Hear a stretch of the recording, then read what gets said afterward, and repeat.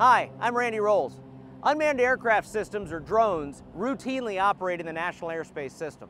With so many drones in use, it may be just a matter of time before you, as a helicopter pilot, encounter one. Let's discuss this on the FAA's Rotorcraft Collective.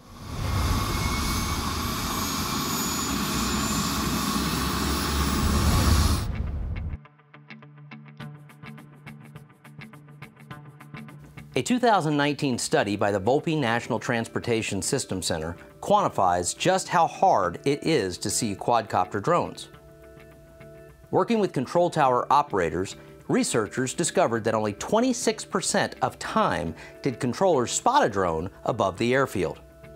They also overestimated the drone's altitude, and more times than not, they erred in a drone's orientation to a nearby manned aircraft. Add to this the fact that helicopters are moving as may be a nearby drone, and the conclusion becomes apparent.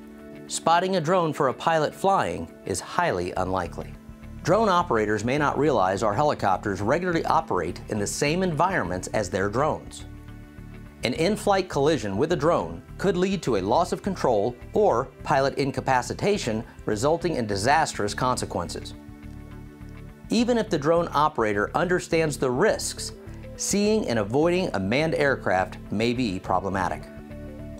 Take, for instance, when a drone operator recently flew his drone along the edge of a remote Alaskan lake. The terrain behind him sharply rose so that he neither saw nor heard the inbound tour helicopter until it was too late for him to respond. The main rotor of the descending helicopter struck and destroyed the drone without disrupting the helicopter's flight. The helicopter pilot never saw the drone. Replacing the damaged main rotor blade of the helicopter cost in the tens of thousands of dollars. Another rotorcraft flying over a Florida beach barely missed a hovering drone. Both were at legal altitudes.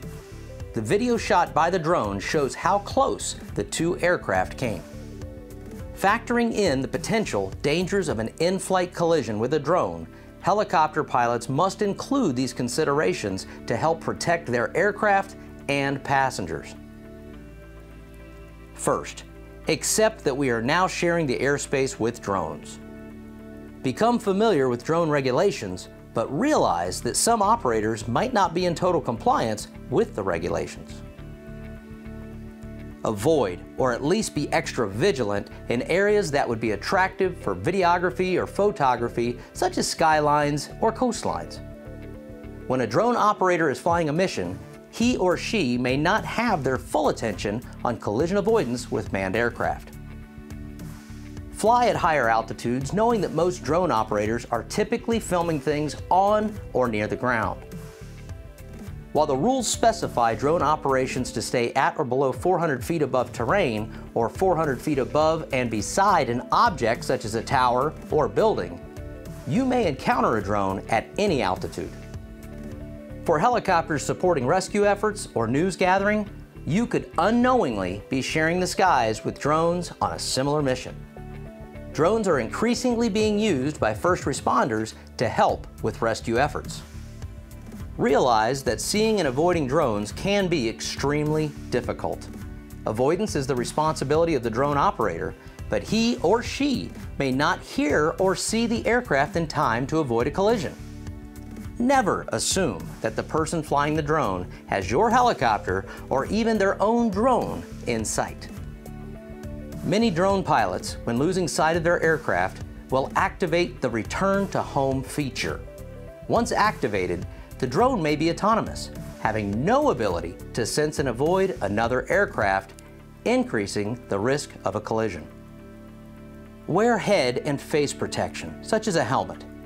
Should a drone come through your windscreen, wearing a helmet with a visor may offer you enough protection to continue to fly the aircraft.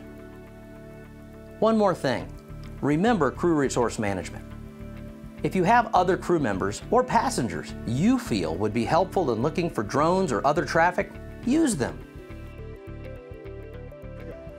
From a see and avoid aspect, helicopter pilots are at a profound disadvantage. Applying a few well-thought-out strategies can help you out of the drone danger zone. For the FAA safety team and the U.S. helicopter safety team, I'm Randy Rolls.